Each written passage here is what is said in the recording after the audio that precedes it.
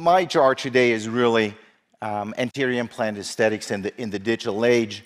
And as P.O. pointed out, it's all about planning. And I think that's the common theme you see through all the three different lectures we're going to have, where we do things different just because they're different patients. But the common thread is really planning and what it is we're doing today. Now, the goal, all our patients have the same goals. And that's, of course, developing adequate aesthetics, which is nothing else but having a harmony and continuity of hard and soft tissues, visible areas, and no obvious defects. You know, if patients look good, then they feel much better. And that's, of course, hard to achieve in some cases, but if we plan the cases adequately with today's technology, we can do this. So in order to make a point, we're just going to run one case from A to Z, and we'll discuss the point as we get along. So here we have our patient, Brittany, attractive 20-year-old female that had some orthodontics. And if you look at the braces, you think the orthodontics is finished.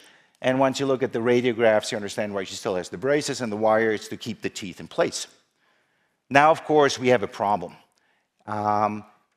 Obviously, a very young patient with a high lip line is about to lose the 4 anterior teeth.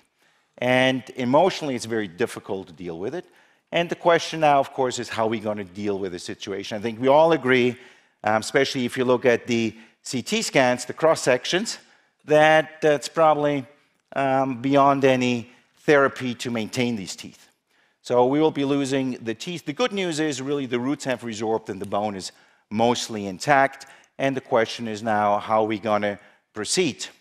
The big problem if we lose multiple teeth next to each other and we're going to replace them with implants, of course, is we're going to have some remodeling, we're going to lose some bone peaks, and the distance between the base of the bone to the interproximal area that we can get around teeth, which is typically about 5 millimeters of tissue height, around implants is maybe about 3.5 millimeters. So we're going to have significantly shorter papillae, and the question is how we're going to proceed. The big problem also clinically is we have a huge range from 1 to 7 millimeters, and the general rule is the higher the lip line, the lower the soft tissue you get between two adjacent implants. Okay? So we'll have to plan for the worst case scenario. So clinically, we have to focus on what are alternative treatment options. Obviously, in this case, are we going to place 4 implants next to each other? Or are we going to place 2 implants and do a 4-unit bridge? Now, a 2-implant, 4-unit bridge is very predictable treatment modality. Clinically, it's probably less complicated. There's a bigger room for error. However, in the long term, I think the aesthetics, even with ovate pontics, tissue flattens out.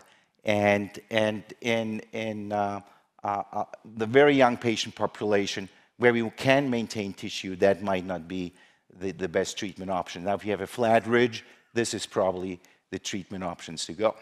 We know that if we maintain tissue with multiple implant placement, and it can be sequential extractions or extraction at the same time in implant placement, we can achieve an adequate pink aesthetic score if we have the underlying foundation and basically just exchange the roots for the implants. We know about the remodeling issues, whether it's with flat top implants, with an external connections, as described by Tarnow and Cho. We know that even platform-shifted implants have some remodeling, although the evidence is there that it's decreased. So clearly, today in the partially edentulous patient, this is our treatment approach. So here we have our patient. In order to do the preparatory work, of course, we had to remove the bands, and we had to use some composite to hold the teeth together and some fiber to prevent them from extracting. We'll take a cone beam CT scan, and as you can see here now, in Nobel Clinician, we're able to plan this case, I think, quite nicely. The blue teeth, the canines we're going to keep, so those are our lateral extension. The red teeth, the 4 incisors, we will be extracting. We'll do our diagnostic wax up. And you can see one of the things that happen here, of course, is that the incisal edge position of the existing teeth were kicked out facially by about 2.5 millimeters. So the implant planning then is to the final result of the new location of the incisal ledge. And as we just talked about, if possible, I prefer a screw-retained access. So the nice thing is, in the aesthetic zone, where real estate is really limited, we can place and plan the implants very accurately. We even can order prosthetic components at the same time that fit the anatomy. So now we kind of take out the guesswork. And if you look at it closely, the distance between the two implants, the lateral and the central, is exactly 3 millimeters, which means if you misplace one of the implants, you basically have compromised sites on the other 3 implants as well. So especially in the aesthetic zone, it is crucial to execute. Now, with the new approach, where we have now a smart fusion, we can take a cone beam CT scan, as you can see here, and we can take an impression, both of the existing condition and of the wax-up, and then using the T2G scanner, we can capture the impression very accurately and then combine the two. So now we have the hard tissue, and we have the soft tissue and the location of the teeth, and we can combine the two by smart fusion to have a very accurate, very predictable way of planning our implants. And of course, we have the location of the final teeth, our diagnostic wax-up, and then when we plan on the implants, we can not only look at the hard tissue, the exact contours of the bone, but also the soft tissue. We can determine ideal coronal apical position.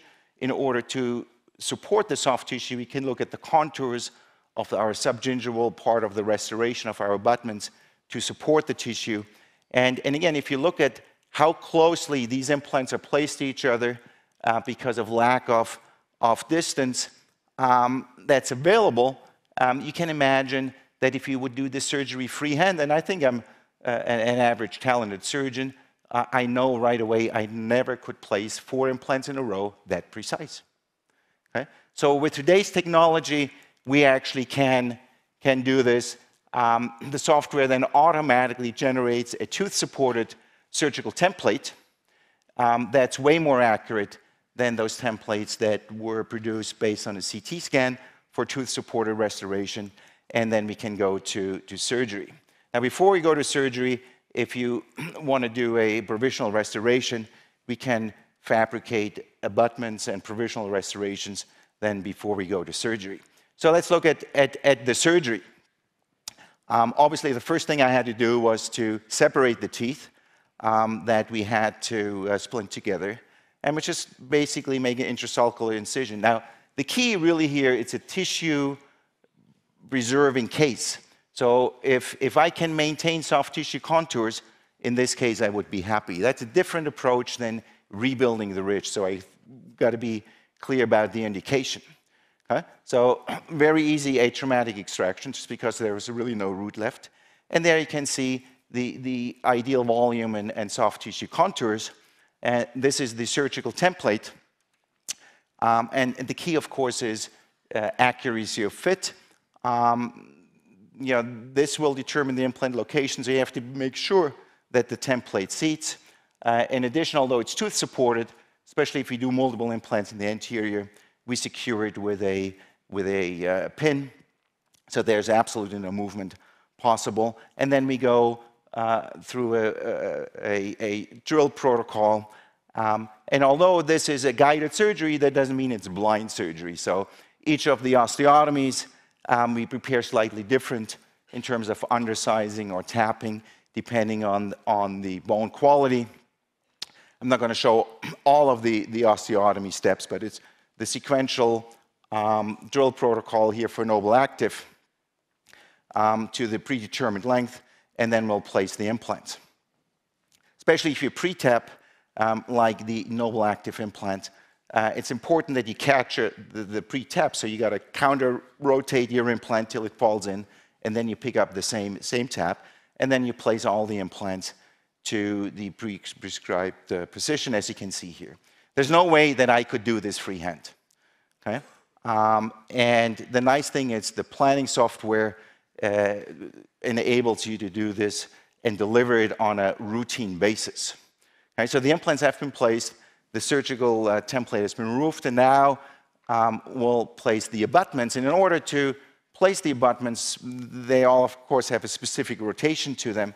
We just have to transfer the rotation that we had on our initial diagnostic cast, where we fabricated our restoration. And now we just got to align the hex to what we had on the model so that our restorations fit. And you can see it's just turning a couple degree left or to the right so we can capture the exact hex location, as you can see here. And then we'll place our abutments and our temporary restorations that have perfect margins because they're laboratory fabricated. And then we'll just, in this case, we just blend them together for provisional strength.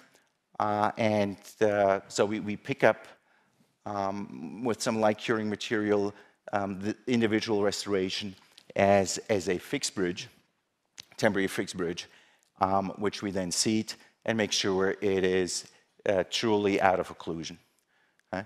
So this is just there for aesthetics and for soft tissue support. We'll cure our screw access hole and we will seat our restoration. This is then how the patient leaves. So all of you can do this type of surgery if you have the tools and an attention to detail. So it is not difficult to do this surgery once the planning is in place and you have that obsessive compulsive nature that you go step by step because it's very logical. This is how the tissue then looks a couple months later. You can see we pretty much maintain all of the tissue contour.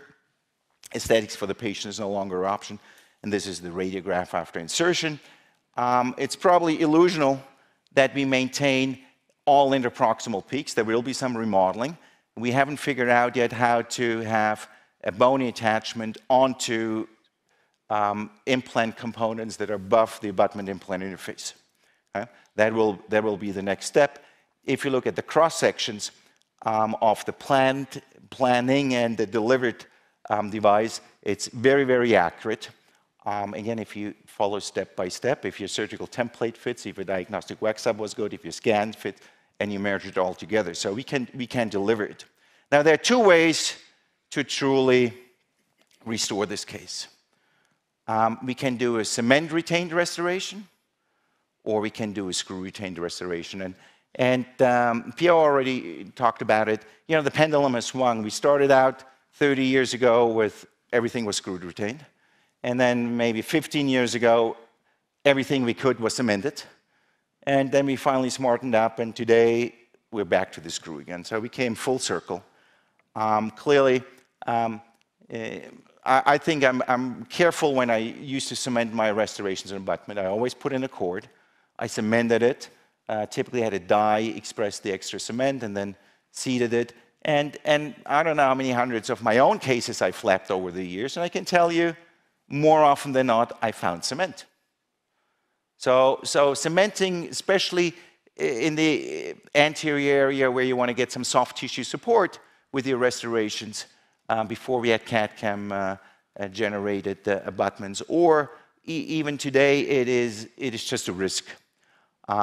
Therefore, I would truly like to do a screw retained. The bad news is about what about the removal of the components? You know, there's some discussion out there that clearly if you take on enough components, you're going to encourage remodeling, you get epithelialization, and you're actually going to lose some bone. So for me, it's a risk benefit, and you got to make the decision. So let me show you the two different ways how we can do it. If we decide to do a cement retained restoration, okay, we're going to use the abutments we already placed. Now the key here is you got to take an impression before you deliver the abutments. Okay? So before, at the day of the surgery, we just take the abutments, put them on our analog, and put them in some impression material. You have the absolute perfect impression of your abutment. Then just set it aside, the dies. Okay? So you don't have to remove the components. And all you have to do is basically do now pick up impressions, because you already have the die of your abutment. all you do to pick up impression. The worst thing you probably could do is pack cord around the tissue and push it around and introduce some foreign bodies. Okay? So what we do, here are the original abutments before they were delivered. And all we do is we take some transfer copings. You can make them out of Wöhrle, you can make them out of base metal, you can cast them in gold because you can recuperate the gold afterwards. Doesn't really matter. You just need something that perfectly fits on this that you can put in the patient's mouth. Okay? As you can see here, we splint it together, and then we'll just take a pickup impressions over this. So on your left of the screen, you see now those transfer copings in the impression. And all you do now is take your original master dies you had from your 6 months ago, 3 months ago, secure them into the new master impression, and then you pour it up. So you have the perfect die and today's soft tissue. Okay? That's how we do it. There's no trauma to anything. All you do is take the temps off, put those on there, take a pickup impression, and take the die, secure them, pour up your master cast. And then you go ahead and do whatever restoration it is you want to do. You can do removable soft tissue mask on your master cast, of course, and develop contours. So that's if you believe that leaving the abutment outweighs the risk of cement. Okay? And that's a clinical decision that all of you have to take. The other way to do it is a screw-retained restoration. The bad news is you got to remove the components. So if you go in the literature, you could have basically, theoretically, more interproximal bone loss because removing components may lead to that. The bad news for you and the patient is you've got to buy a new set of abutments. Nobel Biocare is very happy if you use that approach because they can sell you twice the amount of abutments. The good news is no cement. Okay? For me, that is an overriding issue. Also, especially in the anterior, the creation of an emergence profile where we can push tissue is much easier to not only develop but to deliver clinically if it's screw retained rather than if you cement it. Okay? So if you subscribe yourself to the screw retained approach on the original master cast that we did prior to the surgery, we just put our transfer copings, put some floss Wöhrle or GC resin pattern, we cut it, and we pick this up then in the clinic. Okay? So we join these again in the clinic and make our master cast. And from that, we will develop new restorations that are now one-piece restorations. Now, there are various ways you can do it. You can bake porcelain directly to a ceramic abutment. In highly aesthetic demanding cases, the way we typically do it, we do all ceramic restorations on top of the zirconia abutments and basically glue them together before we deliver it with a screw hole in the back. Okay? Because in some of the materials and optical properties of these restorations are like better than zirconia based. But as we get better with the materials, we do that. So let's look at the different movies of the delivery. So you can put on your funny glasses again. And Johan, you're going to run the cement movie. So we're going to run those now back to back. Okay? So here are your provisional restorations that we had. And you can see we maintain basically the soft tissue contour nicely throughout the restorative phase. We'll take off our temporary restoration. We already took our pickup impression. So you can see now the 3D anatomy we're able to maintain. Okay? So here we have our crowns that we're now going to deliver. The only time you had to take a new impression of the die really would be if the margin was not in an ideal location, if you had some tissue recession. Right? But when you place these, you can see we have slight planching of the tissue and basically develop the emergence profile in such a way that we're able to achieve good aesthetics. And in order to really cement these restorations, I would suggest strongly to put a cord gently around below the margins, and then use the cement of your choice.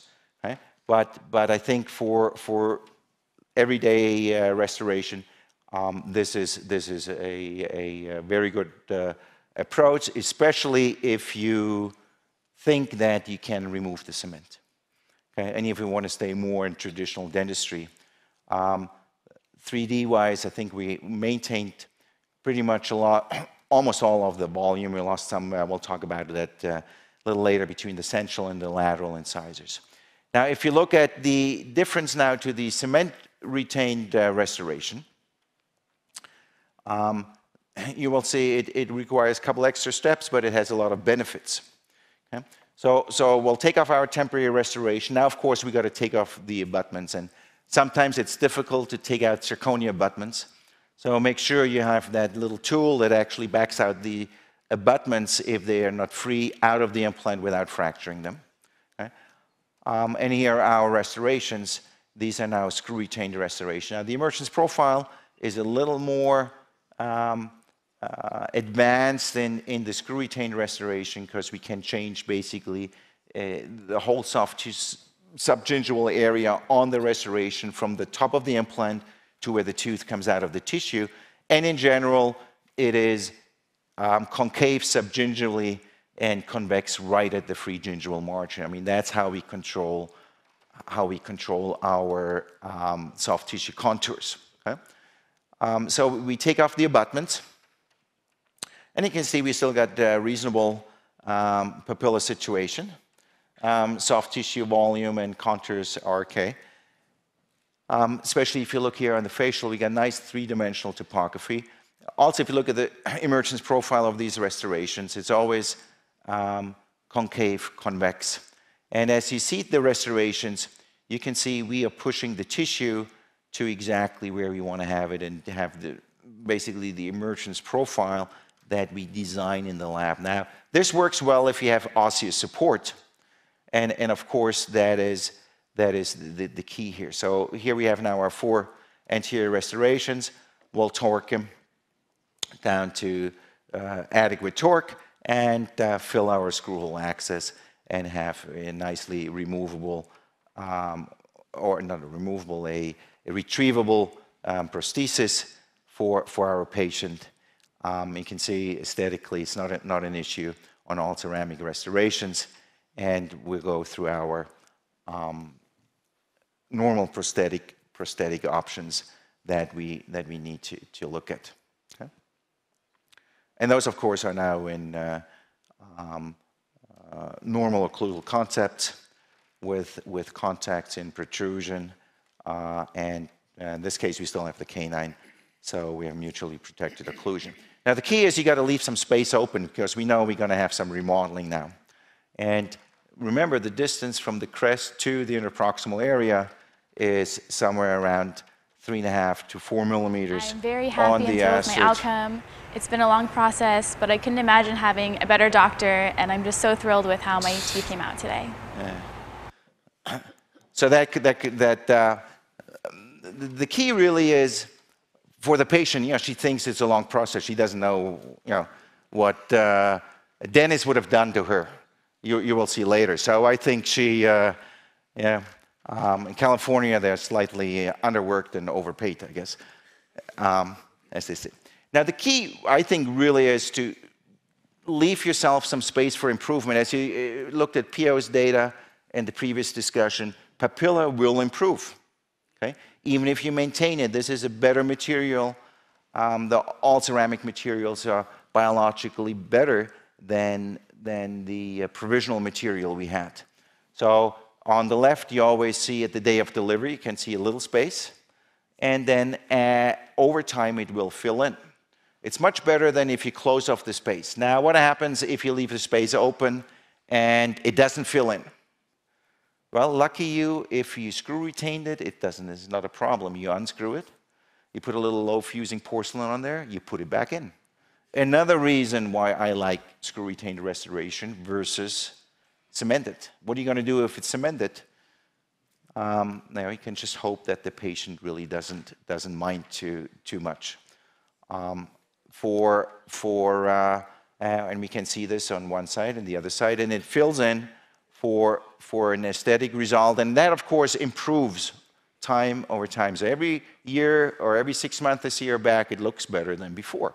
And it takes up to about 3 years for this whole complex to fill up and become aesthetically stable. But you can see, just look at the stippling of the tissue, and we have one happy patient. Now, if you look at the radiographs, and this is now at 18 months, okay, between the two central incisors, it's relatively easy to maintain the bone. There are two things you got to consider. It is the spot where the two distant, the implants are further apart than between the central and the lateral. And the bone density on the peak is a little different. Between the lateral and the central, this is typically where the crucial area is. You can see we're still way above the abutment implant interface. If you look at the horizontal offset remodeling for biologic width, it's very narrow.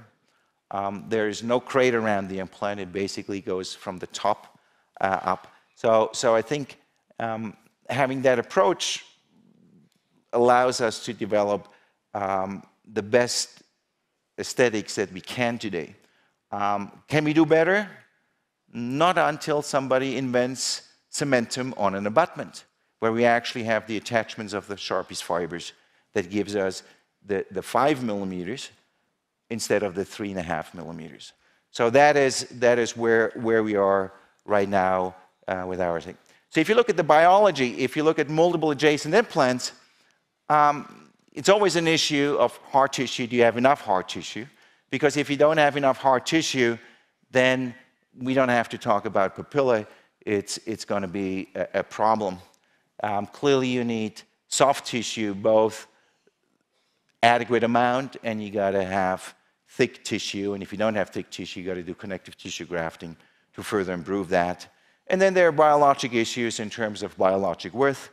There's going to be some remodeling. I think clearly in partially edentulous patients, you want to go to a platform shift implant with an internal conical seal. And you have to understand that today there are limitations that unless you have Sharpie's fibers, you only will get on the average about 3.5 millimeters of tissue between two adjacent structures. Everything else is luck. If you look at the technology aspect of it, I think it's never been easier to deliver excellent surgical placement. The planning, I think, allows you to select the best size implants with the best distances. You know how close you can get to adjacent tooth. You know how close you can get the implants together. We're still getting good outcome. And if you looked at the planning pictures, I think you clearly saw that within the 4 teeth, between canine and canine, we had about 0.2 millimeters of extra space. And if you think that you can place 4 implants freehand to that level of precision, you maybe should go to Vegas because you might get luckier there. I cannot do it. We used to, if you look back, 10 years ago, we tried to do it, and we never were able to deliver to that level of care. So I think clearly today it's a great thing. With a smart fusion, it's great because an accelerated protocol, we only have to take 1 cone beam. In the flow of the clinic, of course, it's nice because we take it at the first visit, typically when the patient comes in. And based on that, we can develop the whole treatment plan. We don't have to rescan the patient again with a radiographic template or jig. We can do everything now on casts, develop our wax up, and then take the cast and scan the cast, and then fuse the cast, the soft tissue contour, and the diagnostic wax up to the original bone scan. Okay, so the patient doesn't have to come back. We have less radiation exposure. We have a better fitting surgical template because we make it off a cast. And the teeth are really the reference points. And of course, a scan of a cast and making a template there is much more accurate clinically in seating than have the same template based on a CB cone beam scan. I think having reliable soft tissue contours on your scan allows you to place your implants especially coronal apically, in depth of implant placement, development of your contours, much more accurate than we could before in these partially edentulous patients. So with this, I want to thank all of you for your kind attention, and hopefully there's some exciting news ahead for all of you for the coming months with Nobel Biocare. Thank you.